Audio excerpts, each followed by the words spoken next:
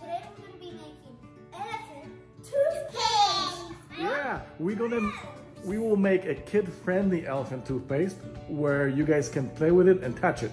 That's why we're going to use 3% hydrogen peroxide versus 6% or 30%, which can make a larger toothpaste. But we want to make sure you guys have fun with it.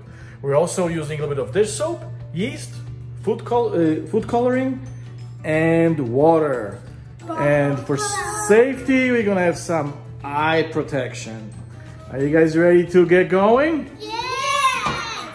First, we're gonna pour half a cup of hydrogen peroxide in the bottle. Go ahead, Zach. And hydrogen peroxide is what you probably have in your medicine cabinet to clean wounds, but apparently it doesn't work that good. It just bubbles on top of your skin. So we can use it for our experiment. My turn. Yep, Eli's turn.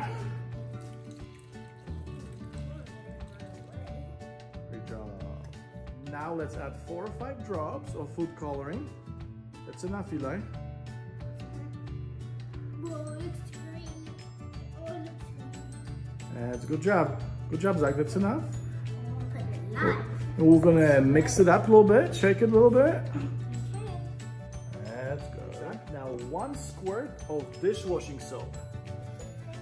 Just give it 1 squirt. Just an average squirt. Just a squirt. That's good. That's good.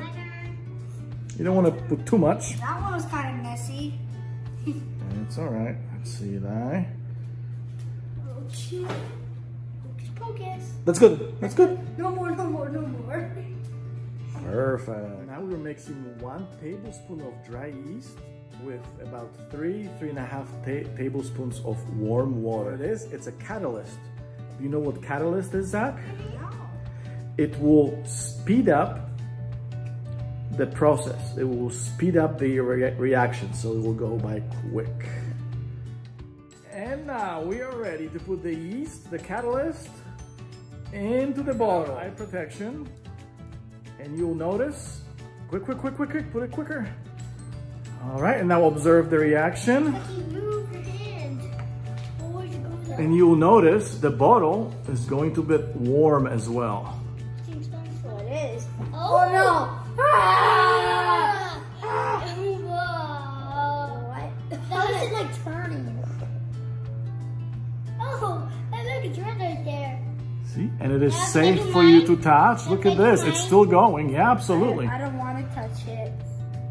It's still going, and it looks like a toothpaste, right? Oh, wait, can you use it as toothpaste? No, but you can play with it. You don't have to. You can stay in your seat, Eli. I don't want to stay in seat. I want to bring it closer. Dude, it's still going. What the heck? Yeah, it's still going. Oh, crazy. Mine's going like the same as that. Yes, Oh, sir. mine's going faster. Hey, turn it here so we can see how it's going. Eli. Ooh. Very nice. No, this way, the other way. Oh, Dad, you know, messy soap, Dad. Messy, Yeah. messy, messy. Is it over everywhere. Messy, messy, messy, messy, messy, messy, messy, messy, All right. messy. You guys can take your Messy. glasses off. So the foam bubble is very safe for you guys to touch. It's actually filled with oxygen. It's basically soap and foam and oxygen. It's so hot. That's so hot. Now we can use this as soap.